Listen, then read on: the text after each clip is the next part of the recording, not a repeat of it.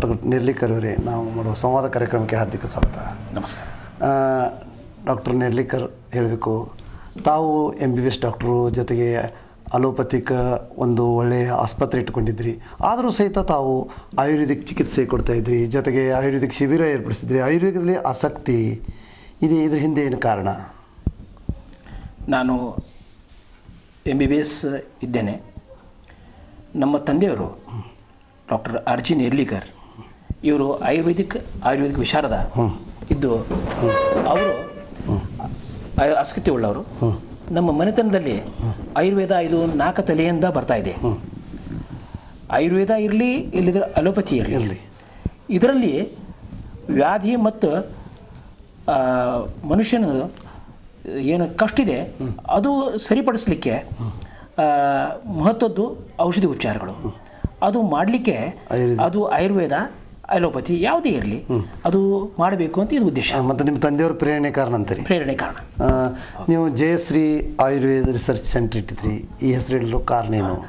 Jayashree Ayurvedic centre ಇದು ಹೆಸರು ಯಾಕೆ ಬಂತು ಅಂತಂದರೆ, ನನ್ನ ಧರ್ಮಪತ್ನಿಯನ್ನು ಅವಳು ಜಯಶ್ರೀ ಹೆಸರದ ಆಕಿ ನೆನಪಿನಲ್ಲಿ ಇದು ನಾವು ಮಾಡ್ತಾ ಇದ್ದೇವೆ.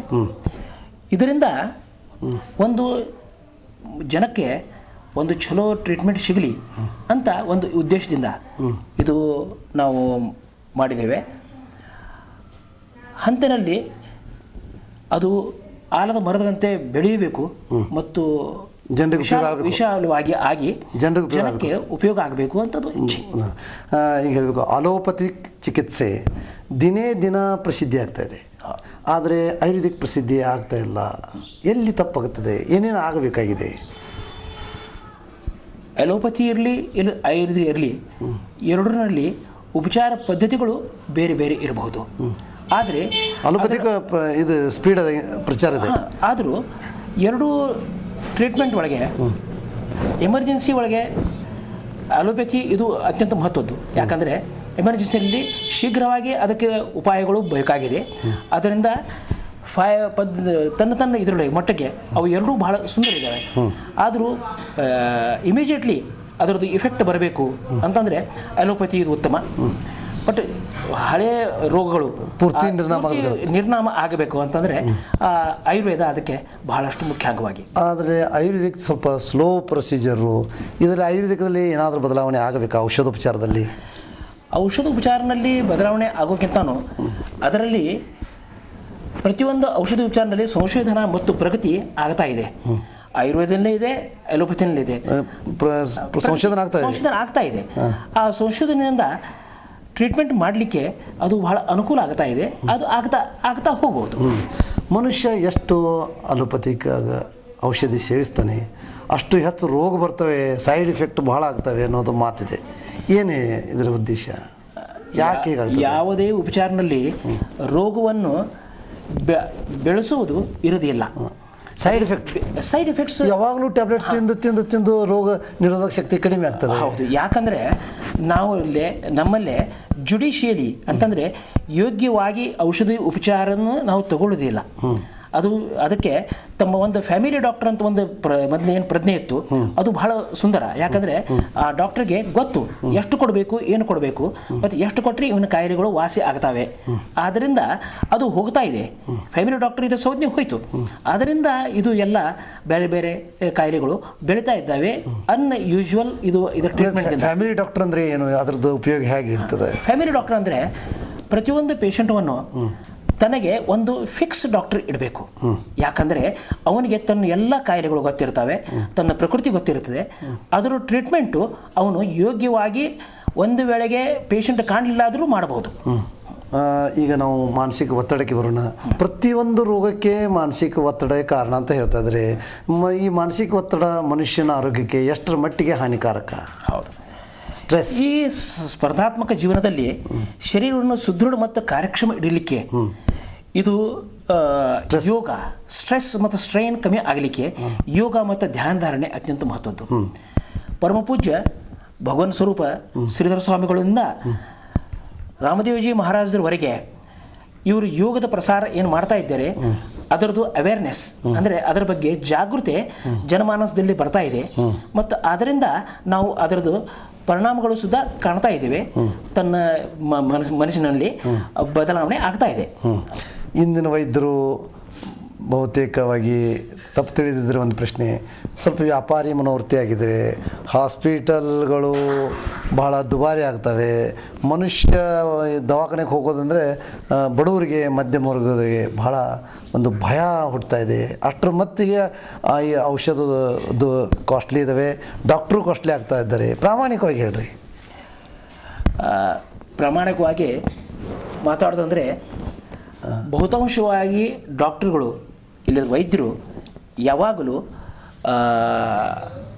ವ್ಯಾಪಾರಿ ಪ್ರವೃತ್ತಿಯವರು ಇರುವುದಿಲ್ಲ. ಯಾಕಂದರೆ ಅದರಲ್ಲಿ ಈಗ ನಮ್ಮ ಶಿಕ್ಷಣ ಪ್ರಣಾಳಿ ಮತ್ತು ಅದಲ್ಲದೆ ನಮ್ಮ ದಿನಂಪ್ರತಿ ಆಗುವ ಈ ಪದ್ಧತಿಗಳು ಇದರಿಂದ ತಕ್ಕಂಥ ಆ ಮಟ್ಟಿಗೆ ಅದಕ್ಕೆ ಈ ಟ್ರೀಟ್ಮೆಂಟ್ ಕೊಡಬೇಕಾಗ್ತದೆ. ಆದ್ದರಿಂದ ಕೆಲವು ವೇಳೆ ಸ್ವಲ್ಪ ಹೆಚ್ಚು ಕಮ್ಮಿ ಆಗಬಹುದು, ಆದರೆ ಅದು ವ್ಯಾಪಾರಿ ಪ್ರವೃತ್ತಿ ಅಂತ ಅನ್ಲಿಕ್ಕೆ ಸಾಧ್ಯ ಇಲ್ಲ. ಒಂದು ಮಾತ್ರ ಇದೆ, ಈ ಯೋಜನೆ ಏನು ನಾವು ಔಷಧ ಉಪಚಾರದ ಮಾಡ್ತೇವೆ, ಆ ಯೋಜನೆಯಿಂದ ಸ್ವಲ್ಪ ಮಟ್ಟಿಗೆ ಇದು ಸ್ವಲ್ಪ ಕಾಸ್ಟ್ಲಿ ಆಗಬಹುದು, ಆಗಲಿಕ್ಕಿಲ್ಲ ಅಂತ ಹೇಳೋದಿಲ್ಲ. ಹೊಸ ಔಷಧಿಯಿಂದ, ಯಾಕಂದರೆ ಅವು ಅಷ್ಟೇ ಕಾಸ್ಟ್ಲಿ ಇದ್ದಾವೆ. ಆದರೆ ಉಪಚಾರಗಳು ಯೋಗ್ಯವಾಗಿ ಪಡೆಯಲಿಕ್ಕೆ ನಮ್ಮಲ್ಲೇ ನಾವು ಯೋಗ್ಯ ದರದಲ್ಲಿ ಇದು ಔಷಧೋಪಚಾರ ಮಾಡ್ತೇವೆ. ನಮ್ಮಲ್ಲೇ ಆಯುರ್ವೇದದ ಬಗ್ಗೆ ಡಾಕ್ಟರ್ ಸಚಿನ್ ಪಾಟೀಲ್ ಮತ್ತು ಡಾಕ್ಟರ್ ಕುಲಕರ್ಣಿ NH ಅವರು ಪ್ರತಿಯೊಂದು ರವಿವಾರ ಬೆಳಗ್ಗೆ ಬರ್ತಾರೆ ಮತ್ತು ಯೋಗ್ಯ ದರದಲ್ಲಿ ಮತ್ತು ಅನುಕೂಲವಾಗಿ ಆಗುವ ಹಾಗೆ ನಾವು ಆಯುರ್ವೇದಿಕ್ ಉಪಚಾರ ಕೊಡ್ತೀವಿ. ನಾವು ಎಲ್ಲ ರೋಗಕ್ಕೆ ಕೊಡ್ತೇವೆ. ಹೆಚ್ಚಿನ ಮೂಲವ್ಯಾಧಿ ಕೊಡ್ತೇವೆ. ಆಮೇಲೆ ನಮ್ಮ ಜಾಯಿಂಟ್ ಪೇನ್ಸ್, ನಿಮ್ಮ ಆರ್ಥರೈಟಿಸ್, ಇದು ಎಲ್ಲ ರೋಗಕ್ಕೆ ಅವರು ಉಪಚಾರ ಮಾಡ್ತಾರೆ. ಇಬ್ಬರು ಮಂದಿ ಅವರ ತಂಡ ಮತ್ತು ಅವರು ಭಾಳ ಸುಂದರವಾಗಿ ಟ್ರೀಟ್ಮೆಂಟ್ ಮಾಡ್ತಾರೆ. ಅದು ನಾವು ಯೋಗ್ಯ ದರದಲ್ಲಿ ಮಾಡ್ತೇವೆ. ಪ್ರತಿ ರವಿವಾರ ಇಟ್ಕೊಂಡಿವೆ. ಎಷ್ಟು ವರ್ಷದಿಂದ ಮಾಡ್ತಾ ಇದ್ದೀವಿ? ಸಾಧಾರಣವಾಗಿ ಇದು 6-7 ವರ್ಷದಿಂದ ನಮ್ಮಲ್ಲೇ ಮಾಡ್ತಾ ಇದ್ದೇವೆ.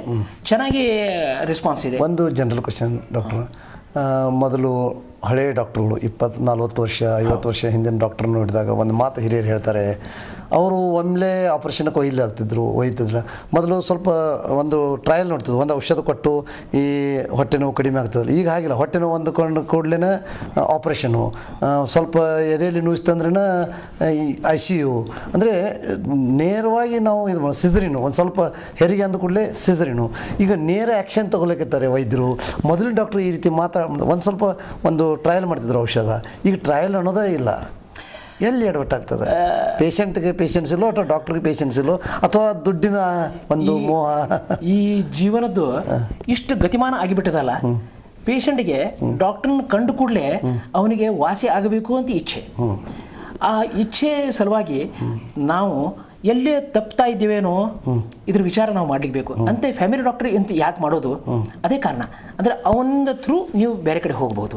ಅಂದರೆ ಅವನು ಫಸ್ಟ್ ಟ್ರೀಟ್ಮೆಂಟ್ ಮಾಡಿ ಯೋಗ್ಯವಾಗಿ ಅದಕ್ಕೆ ಇದೇನೋ ಇಲ್ಲೋ ಇದ್ದರೆ ಇಮಿಡಿಯೇಟ್ಲಿ, ಈಗ ಹಾರ್ಟ್ ಅಟ್ಯಾಕ್ ಬಂದರೆ ಡಾಕ್ಟ್ರಿಗೆ ಏನು ಗೊತ್ತಾಗತ್ತೆ, ಅದು ಉಳ್ಕಿದವ್ರಿಗೆ ಗೊತ್ತಾಗಲ್ಲ. ಫ್ಯಾಮಿಲಿ ಡಾಕ್ಟ್ರಿಗೆ ಅವನು ಆಮೇಲೆ ಬೇರೆ ಕಡೆ ನಿಮಗೆ ರೆಫರ್ ಮಾಡ್ಬೋದು. ಹಾರ್ಟ್ ಅಟ್ಯಾಕ್ ಬಂದಿದ್ದರೆ ಬೇರೆ ಹಾಸ್ಪಿಟ್ಲಿಗೆ ಕಳಿಸ್ತಾನೆ. ಆದರೂ ಸಹ ಸ್ವಲ್ಪ ಈ ಶಿಕ್ಷಣ ಪ್ರಣಾಳಿಯಿಂದ ಎಲ್ಲ ಕಾಸ್ಟ್ಲಿ ಆಗೋದ್ರಿಂದ ಸ್ವಲ್ಪ ಮಟ್ಟಿಗೆ ಕಮರ್ಷಿಯಲ್ ಸ್ವಲ್ಪ 1-2% ಎಲ್ಲರೂ ಇರಬಹುದು, ಇರಲಿಕ್ಕಿಲ್ಲ ಅಂತಲ್ಲ. ಬಟ್ 99% ಡಾಕ್ಟರ್ಸ್ ಅವರು ಹಾಗೆ ಇಲ್ಲ ಅಂತ ನನ್ನ ಅಭಿಪ್ರಾಯ. ಆಯುರ್ವೇದಿಕ್ ಮತ್ತು ಅಲೋಪತಿಕ್ ಈ ಔಷಧದಲ್ಲಿ ಏನು ಡಿಫ್ರೆನ್ಸ್ ಕಾಣಿಸ್ತೀರಿ? ಎರಡೂ ಇದ್ದೀರಿ ನೀವು, ಏನು ಡಿಫ್ರೆನ್ಸ್ ಕಾಣಿಸ್ತದೆ ನಿಮಗೆ? ಅಲೋಪತಿನಲ್ಲಿ ಶೀಘ್ರವಾಗಿ ನಾವು ಟ್ರೀಟ್ಮೆಂಟ್ ಮಾಡಿದರೆ ಪೇಷಂಟಿಗೆ 2ನೇ ದಿವಸ ಅವನ ದಿನಚರ್ಯ ಮಾಡಲಿಕ್ಕೆ ಅವನಿಗೆ ಅನುಕೂಲ ಆಗುತ್ತೆ. ಅಲೋಪತಿ ಕೆಲವು ವೇಳೆಗೆ ಏನು ಕ್ರಾನಿಕ್ ಅಂತಂದರೆ ಬಹಳಷ್ಟು ಹಳೆ ರೋಗಗಳು ಇರ್ತವೆ, ಅದರಿಂದ ಬಿಡುಗಡೆ ಅಲೋಪತಿಯಲ್ಲೇ ಆಗಬಹುದೋ ಇಲ್ಲೋ ಅದರದ್ದು ಅನುಮಾನ. ಕೆಲವು ವೇಳೆಗೆ ಅದು ಆಗೋದಿಲ್ಲ ಅಂತ ಹೇಳೋಕ್ಕಿಲ್ಲ. ಬಟ್ ಅವಾಗ ಆಯುರ್ವೇದ ಒಳಗೆ ಸಮೂಲ ನಷ್ಟ ಮಾಡುವ ಕ್ರಿಯೆ ಅದರೊಳಗೆ ಇದೆ ಅಂತ ಆಯುರ್ವೇದ ಅದಕ್ಕೆ ಸರಿಪಡಿಸಬೇಕು.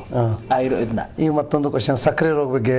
ಸಕ್ಕರೆ ರೋಗ ಬರೀ ಮೊದಲು ಶ್ರೀಮಂತರಿಗೆ ಮಾತ್ರ ಬರ್ತಿತ್ತು, ಈಗ ಬಡವರಿಗೂ ಬರ್ತಾ ಇದೆ. ಹೌದು, ಯಾಕಂದರೆ ಮಾನಸಿಕ ತಣವ, ಇದು ಮಾನಸಿಕ ಇದು ತಣವ ಇದೆಯಲ್ಲ, ಅದು ಮೇನ್ಲಿ ಸಕ್ಕರೆ ರೋಗ ಕಾಯಿಲೆಗೆ ಬರಲಿಕ್ಕೆ ಮತ್ತು ನಮ್ಮ ಜೀವನಮಾನ, ನಮ್ಮ ಶರೀರಕ್ಕೆ ವ್ಯಾಯಾಮನೇ ಇಲ್ಲ, ಮಾನಸಿಕ ನೆಮ್ಮದಿ ಇಲ್ಲ ಮತ್ತು ಶರೀರಕ್ಕೆ ವ್ಯಾಯಾಮ ಇಲ್ಲ. ಆದ್ದರಿಂದ ಸಕ್ಕರೆ ರೋಗಗಳು ಬಡವರಿಗೆ ಯಾರಿಗೂ ಬರ್ತಾವೆ, ಯಾರಿಗೂ ಬರ್ಬೋದು.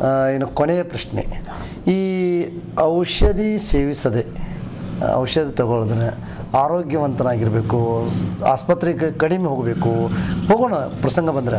ಆದರೆ ಸಾಧ್ಯದಷ್ಟು ನಮಗೆ ಆಸ್ಪತ್ರೆನೂ ಬೇಡ, ಔಷಧಿನೂ ಬೇಡ, ಆರೋಗ್ಯವಂತರಾಗಿರ್ಬೇಕಾದ್ರೆ ಮನುಷ್ಯನ ಲೈಫ್ ಸ್ಟೈಲ್ ಹೇಗಿರಬೇಕು, ಮನುಷ್ಯ ಯಾವ ರೀತಿ ನಡ್ಕೊಳ್ಬೇಕು ನಮ್ಮ ವೀಕ್ಷಕರಿಗೋಸ್ಕರ? ಹೌದು, ಯೋಗ, ನಾನು ಮತ್ತೆ ಅಲ್ಲಿ ತಿರುಗಿ ಬರ್ಬೋದು.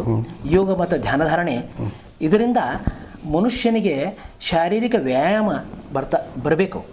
ಆ ಶಾರೀರಿಕ ವ್ಯಾಯಾಮ ಆದರೆ ಅವನ ಜೀವನ ಶೈಲಿ ಮತ್ತಿದು ಆಹಾರ ಮೇಲೆ ನಿಯಂತ್ರಣೆ, ಜೀವನ ಶೈಲಿ, ಶರೀರಕ್ಕೆ ವ್ಯಾಯಾಮ ಮತ್ತು ಒಂದು ಸುಸೂತ್ರವಾಗಿ ನಾವು ನಮ್ಮ ಶರೀರಕ್ಕೆ ಕಾಯುವುದು ಲೈಫ್ ಸ್ಟೈಲ್, ಇದು ಅತ್ಯಂತ ಮಹತ್ವದ್ದು. ನಾವು ನಮ್ಮ ಇದಕ್ಕೆ ಸುಸೂತ್ರವಾಗಿ ಇಡುವುದಿಲ್ಲ, ಆದ್ದರಿಂದ ಈ ಕಾಯಿಲೆಗಳು ಶರೀರ ಇಡುವುದಿಲ್ಲ ಅಂತ ನಮ್ಮ ಶರೀರ ಕಾಯಿಲೆ ಬರ್ತವೆ. ಇದು ಲೈಫ್ ಸ್ಟೈಲ್ ಹೆಂಗಿರ್ಬೇಕಂತೀರಿ? ಲೈಫ್ ಸ್ಟೈಲ್ ಆಹಾರ ಸಲುವಾಗಿ ಆಹಾರ ಒಂದು ಯೋಗ್ಯ ಆಹಾರ. ನಮ್ಮಲ್ಲಿ ಈಗ ಹಾಗೆ ನಾವು ನಾನ್ ವೆಜಿಟೇರಿಯನ್ ತಿಂತೇವೆ, ಭಾಳಷ್ಟು ಸ್ಪೈಸಿ ಅಂತಂದರೆ ಭಾಳ ಕ್ಷಾರ ಇದ್ದದ್ದು ತಿಂತೇವೆ, ಅದಕ್ಕೆ ಸ್ವಲ್ಪ ಬಂಧನೆ ಬೇಕು. ಶಾಕಾಹಾರಿ ಮಾಂಸಾಹಾರಿಯಲ್ಲಿ ಬಹಳ ವ್ಯತ್ಯಾಸ. ಶಾಕಾಹಾರಿಯೊಳಗೆ ಶರೀರಕ್ಕೆ ಪೋಷಣೆ ಮತ್ತು ಶರೀರಕ್ಕೆ ಪ್ರೊಟೆಕ್ಷನ್. ಮಾಂಸಾಹಾರಿಯಲ್ಲಿ ಕೊಬ್ಬು ಬಹಳ, ಯಾಕಂದ್ರೆ ಪ್ರೋಟೀನ್ಸ್ ಬರೀ ಇರ್ತವೆ, ಅದರಿಂದ ಕೊಬ್ಬು ಬೆಳೆಯೋದು ಮತ್ತು ಮನುಷ್ಯನ ನೆಮ್ಮದಿ ಇರೋದಿಲ್ಲ. ವ್ಯಾಯಾಮ ಸಲುವಾಗಿ ಏನು ಹೇಳ್ತೀರಿ? ವ್ಯಾಯಾಮ ಸಲುವಾಗಿ ರುಟೀನ್ಲಿ ಯಾವುದೇ ಇರಲಿ, ಯಾವುದೇ ಪರಿಸ್ಥಿತಿಯಲ್ಲಿ ಮನುಷ್ಯನಿಗೆ ಒಂದು 10 ನಿಮಿಷ ವ್ಯಾಯಾಮ ಬೇಕೇ ಬೇಕು. ಅದಕ್ಕೆ ಮಾಡಿದ್ರೇ ನಿಮ್ಮ ಶರೀರ ಸುದೃಢ. ಶರೀರ ಮಾಧ್ಯಮ ಖಲು ಧರ್ಮ ಸಾಧನ ಅಂದರೆ ಶರೀರ ಮಧ್ಯ ಅದರದ್ದು ವ್ಯವಸ್ಥಿತ ಇಡುವುದು, ಇದು ಧರ್ಮದ ಯೋಗ್ಯ ಉಪಚಾರ ಅಂತ ಮೊದಲಿಂದ ಹೇಳ್ಕೋದು ಬಂದಾರೆ. ಅದು ಈಗಾದರೂ ಅದೇ ಯೋಗ್ಯ. ಮುಂದೆ ಮಾನಸಿಕ ಥಿಂಕಿಂಗ್ ಸಲುವಾಗಿ ಏನು ಹೇಳ್ತೀರಿ? ಯೋಚನೆ, ಮಾನಸಿಕ ಥಿಂಕಿಂಗ್, ಸ್ಟ್ರೆಸ್ ಬರಬಾರ್ದರೆ ಧ್ಯಾನಧಾರಣೆ ಇದು ಉತ್ತಮ. ಯಾಕಂದರೆ ಮನುಷ್ಯನ ನೆಮ್ಮದಿ ಬರಬೇಕು ಮತ್ತು ಶಾಂತ ಆಗಬೇಕು ಅಂತಂದರೆ, ಯಾಕಂದರೆ ಜೀವನಮಾನ ಇದು ಭಾಳ ಓಡ್ತಾ ಇದೆ, ಅದಕ್ಕೆ ಮಾಡಬೇಕು ಅಂತಂದರೆ ಧ್ಯಾನಧಾರಣೆ ಯೋಗ ಇದು ಉತ್ತಮ. ವ್ಯಸನ ಸಲುವಾಗಿ ಏನು ಹೇಳ್ತೀರಿ? ವ್ಯಸನ ಇದು ಮಾಡಬೇಕು ಮಾಡಬಾರ್ದು. ಗೌರ್ಮೆಂಟಿಗೆ ನಾವು ಬಹಳಷ್ಟು ಅದರಿಂದ ಸೆಸ್ ಸಿಗುತ್ತೆ ಅಂತ ಅಂತೇವೆ. ಆದರೂ ಸಹ ಕೆಲವು ಈಗ ನಾನು ನೋಡ್ತಾ ಇದ್ದೇನೆ ನನ್ನ ಪ್ರಾಕ್ಟೀಸ್ನಲ್ಲಿ, ಇದು ಗುಟ್ಕಾ ಮತ್ತು ಪಾನಪರಾಗ ತಿನ್ನೋದ್ರಿಂದ 70% ಪೇಷಂಟ್ಸಿಗೆ ಬಾಯಿಯ ಮುಖದ್ದು ಕ್ಯಾನ್ಸರ್ ಆಗುತ್ತೆ. 70% ಅದು ಆಗ್ತದೆ. ಅದಕ್ಕೆ ಅವಾಯ್ಡ್ ಮಾಡಬೇಕು ಅಂತಂದರೆ ಅದು ಸೇವನೆ ಮಾಡೋದು ನಿಂದಿರಿಸಬೇಕು, ಇದು ನಿಶ್ಚಿತ. ಡಾಕ್ಟರ್ ನೆರ್ಲಿಕರ್ ಅವರೇ, ಇಲ್ಲಿವರೆಗೆ ನಮ್ಮೊಟ್ಟಿಗೆ ಮುಕ್ತ ಮನಸ್ಸಿನಿಂದ ನಿಮ್ಮ ಅನಿಸಿಕೆ ಅಭಿಪ್ರಾಯಗಳನ್ನು ಆರೋಗ್ಯದ ಕುರಿತು ಹಂಚಿಕೊಂಡಿದ್ದಕ್ಕೆ ನಿಮಗೆ ಧನ್ಯವಾದಗಳು.